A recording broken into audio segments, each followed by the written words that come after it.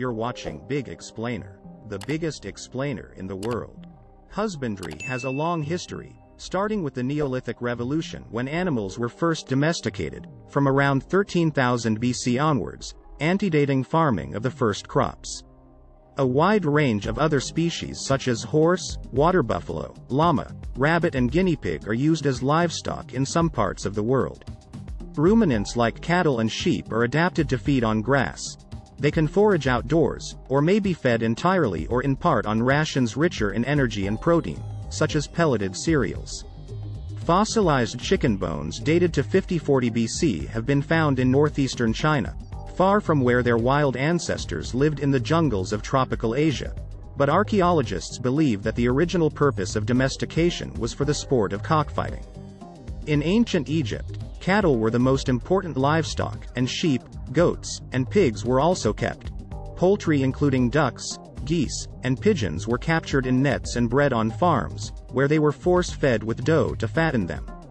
Traditionally, animal husbandry was part of the subsistence farmer's way of life, producing not only the food needed by the family but also the fuel, fertilizer, clothing, transport and draft power. Ranching in the western United States involves large herds of cattle grazing widely over public and private lands.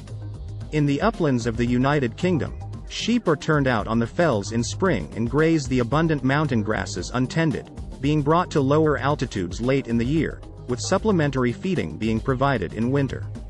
In rural locations, pigs and poultry can obtain much of their nutrition from scavenging, and in African communities, hens may live for months without being fed, and still produce 1 or 2 eggs a week. The ingredients for the animals' rations can be grown on the farm or can be bought, in the form of pelleted or cubed, compound foodstuffs specially formulated for the different classes of livestock, their growth stages and their specific nutritional requirements. 8 times as heavy as a bird of similar age in 1957, while in the 30 years to 2007, the average milk yield of a dairy cow in the United States nearly doubled. Good husbandry, proper feeding, and hygiene are the main contributors to animal health on the farm, bringing economic benefits through maximized production.